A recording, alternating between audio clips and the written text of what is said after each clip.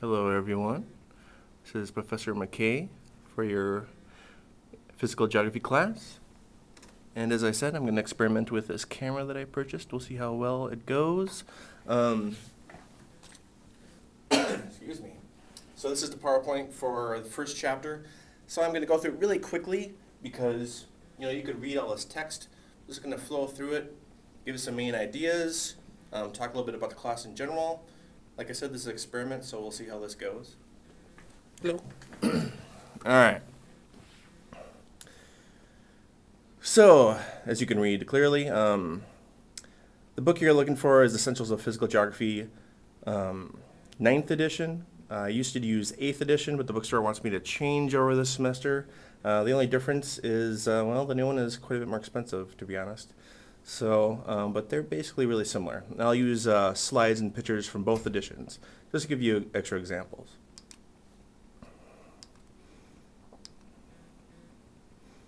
So, what is geography? All right.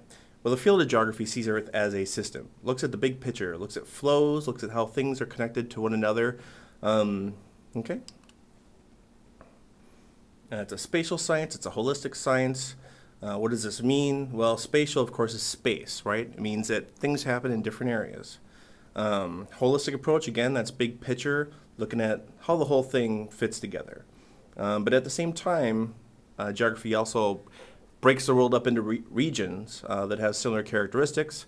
For example, here in Minnesota, we're getting a lot of snow. So if you wanted to, you could do a regional study of just places in the world that have snow. And we'll talk a lot more about this as we go. So these are some before and after pictures of logging in the Amazon rainforest. And as you can see, there's different patterns happening here. There's different geography to what's happening.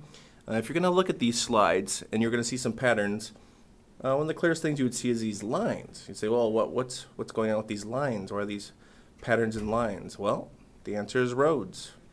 You got to have roads to haul off that lumber they're cutting down there. So there you go. That's why you have that pattern. So here's another spatial analysis you could do, looking at places of the United States that are mostly heating, mostly cooling. The questions you could ask and be answered would be, when you're trying to budget for what kind of utility costs you may have if you move in that region, or if you run a utility company. All right, these types of maps are useful. Here's another spatial distribution. This is just North America at night.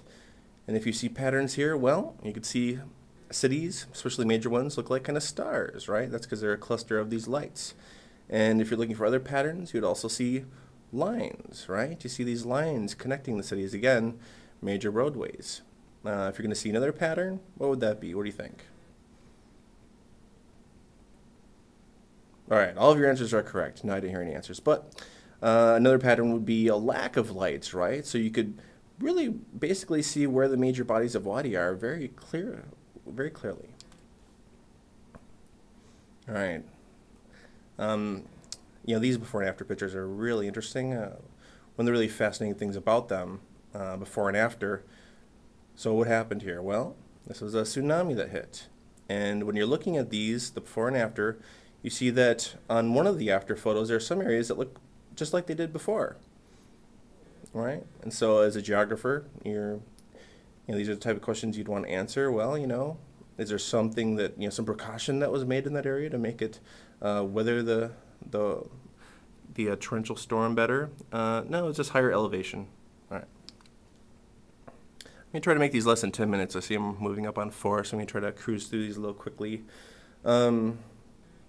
So again, Earth looks at systems, look at the big picture, but again, you break that down for further analysis. So our book, we're basically going to break it down into atmosphere, lithosphere, hydrosphere, and the biosphere. Pretty much the first half of the class is going to be all about the atmosphere. We're going to be looking at weather, we're going to be looking at climate. And the second half of the class, we'll be looking at lithosphere. We'll be talking about volcanoes, earthquakes, hydrosphere, oceans and rivers, and biosphere.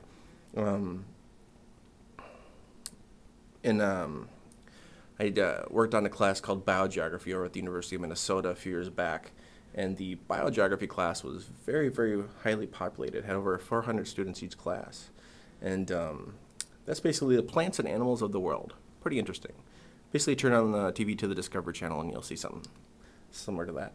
And I read about scientific method. Again, seeing big picture, right? Seeing these flows. This here's a life support system, a little cycle.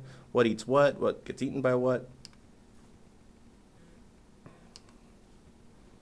Yeah, you could read about this.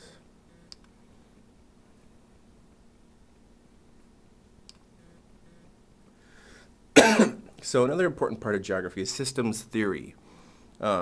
Basically looking at what comes into a system, what goes out of a system, when is a system closed, when is a system open.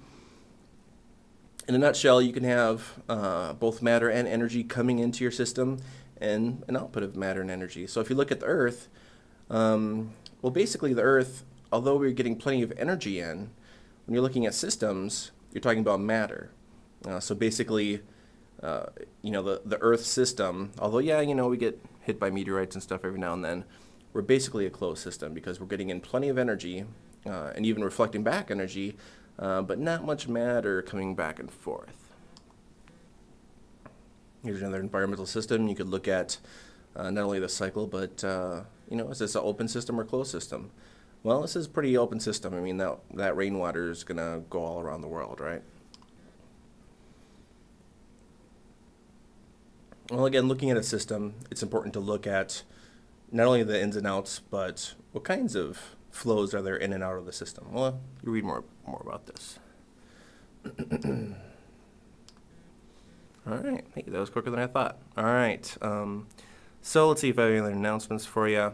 So for those of you who have read the syllabus and maybe still wondering, so what do I have to do for assignments? Well, you have covering about 2 chapters a week. And so that's a quiz on each chapter. They're short quizzes.